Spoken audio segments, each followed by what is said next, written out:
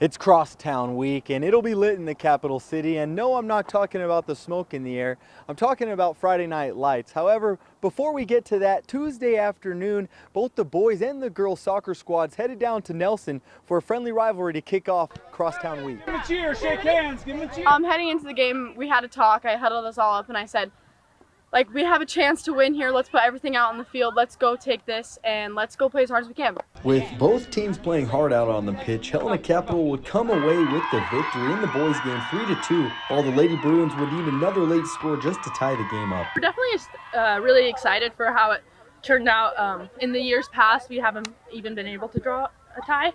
So the fact that we were able to progress this far and to play them into a tie really speaks to how we've developed as a team, and so that just made us excited us for what can happen this year.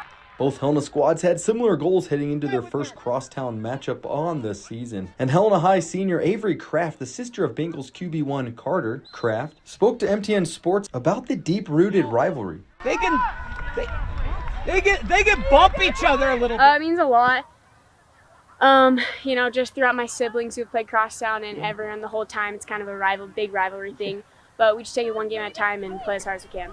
Although they would give up the goal in the final few minutes of the game to finish the match in a 2-2 draw, junior center back Jaden reminded MTN that this rivalry ain't over, as they'll suit up to play one another yet again on October 9th and 10th. As a Bengal, Crosstown is everything. Of course I want to win it, and honestly it's probably my favorite game to play in this season, and it's a little bit disappointing that we tied, but we'll get them next time.